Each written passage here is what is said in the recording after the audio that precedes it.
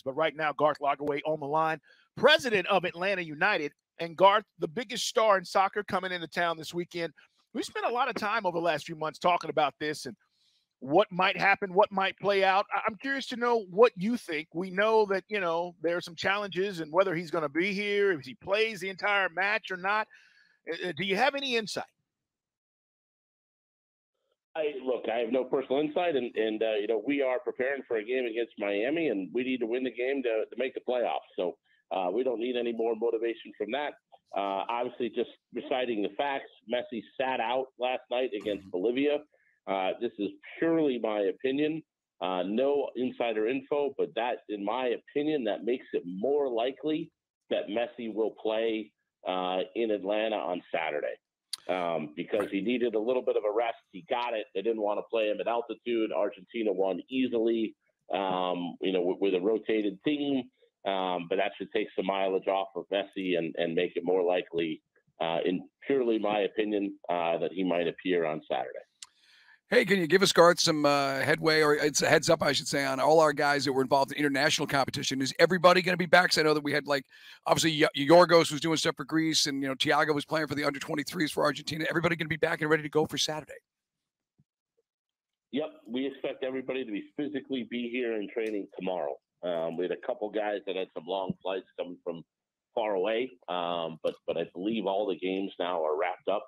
And we should have guys here, as I said, by tomorrow. So we should have a full squad. And we finally had one guy we've had just a nightmare visa process with, Jamal Tiare, and he got here this week as well. Right. So we will have, knock on wood, hopefully a full-strength squad going into the Miami game on Saturday. I guess bribery doesn't work anymore when it comes to visas, things like that, huh? You can't just kind of grease somebody. That's frowned upon. Yeah.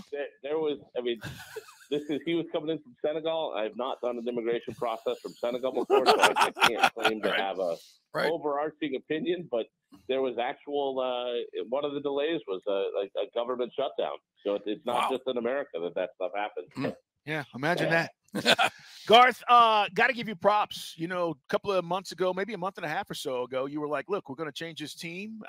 We had a lot of time off. The team put in a lot of work.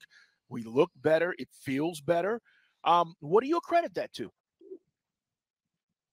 I think, obviously, we changed 5 out of 10 starters in the team. So we changed a lot, and credit to the coaching staff for integrating the new guys, and credit for the new guys for hitting the ground running and being willing to acculturate and acclimatize and be good teammates and want to be part of the group. And, credit to the talent identification recruitment staff, Carlos and his guys, for picking people, not just good players, but the right personalities. So early returns, we played 4 games more or less for that new group.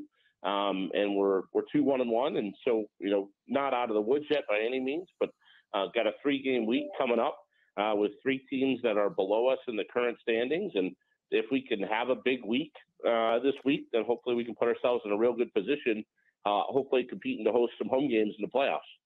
Had some big wins. I know for a minute there, it looked like we had Cincinnati on the ropes, and unfortunately, they're a very talented team, as you told us last time we were up there at the training facility. But aside, and even that one, you showed some signs that this team has turned a corner, and then some of those little defensive things that we always talk about kind of creeped in. But beating Nashville 4-0, beating Seattle, that was a hell of a way to start after the break. It really was. It felt good. To your point, it felt like we had some momentum. I think in a lot of ways, the Dallas game, the last of the 4, was not pretty. But I think it's a game that we've lost a couple of times earlier in the season. Right. And we found a way to get a lead and, hang on for a draw in the end. And, on a day when the expected goals favored the home team, I thought we showed some grit and some character. And that was really encouraging as well, in addition to the influx of new talent. We're talking with Garth Lagerwey, guys, here on Sports Radio 92.9 The Game. We expect the largest crowd, right? I mean, could we break a record on Saturday? Yeah, look, we got over 400 media credential applications, Wow. Which is the most we've had since MLS Cup 2018. In terms of ticket sales, we are pacing with MLS Cup 2018. So cautiously optimistic we're going to get there in the end and set a new Mercedes-Benz Stadium record. Certainly, that's the goal. But that's the buzz. That's the level of excitement for playing Miami. Look, and that's the level of excitement, I think, for what's effectively our new team. Coming in with half the team changed and a little bit of momentum, as we talked about, and hopefully some optimism for, not just Miami, but DC and Montreal coming up this week. I know we talk about this all the time in the standings, but Cincinnati, we mentioned that those guys are really at another level right now. But you, Atlanta United, is just 2 wins, 6 points from being in second place with New England. Just a win or a draw from getting you right up into the top 4 in the playoffs. How important is that as far as the seeding and who you're going to see in the playoffs? So we get into the top 4. That means for that first round, which is best of 3, that means you have the potential to have 2 home games. So we want to try to get to the top 4. That's been our goal since the beginning of the season. As you said, we're within shooting distance. We've got some other teams that have played 1 game less than we have. Right. But that means they probably have to make that game up some point midweek or during a FIFA break where maybe they're shorthanded. So we'll see how it plays out. But we can only control ourselves, and we got to make the most of these next 3 games in particular, because the last 3 games are pretty tough. If you talk about at Philly, Columbus at home, at Cincy to finish, no one's going to show any mercy there. But we got a real opportunity over these next 3 games. As far as Gonzalo Pineda, we were going through those stretches earlier this season, and there were a lot of questions there. I know you say that you will evaluate, and everybody will be evaluated after the season. I'm just curious, can you give us your take on Gonzalo and how he's handled the changes and everything that's going on with this team? Yeah, look, I think we've thrown a lot at him as a young coach. We went through a period in the summer where we had to, because of our salary cap situation, we had to subtract before we could add. And I think we went through a little bit of a rough patch there. But again, we appear to be turning the corner, and we have a good enough sample size to be able to make an evaluation at the end of the season. So we played 4 games with our new team. We got 6 more to go, but we'll be able to look at that 10-game sample, I think, at the end of the year and say, okay, did we make progress? Were we materially better? Are we headed the right direction? Did we win a playoff series? Are we getting these moments with our fans in Mercedes-Benz Stadium at home where we're creating some memories and we're building momentum and we're setting ourselves up to be title contenders next year? Because that has to be the direction. That has to be the aspiration. And we'll sit down at the end of this season and see where we are. Right. It's Dukes and Bell, guys. We're live here at Falcons. More coming up on Falcons as we get ready for Sunday. We're talking about the big match on Saturday, 5 o'clock, Mercedes-Benz. By the way, if Messi does play or Busquets, I think it's safe to say that the players on the pitch will not be standing in awe like they kind of were when we saw them the first time down in Miami. Yeah, look, we were a little shell-shocked, right? I mean, it kind of looked that way a little bit.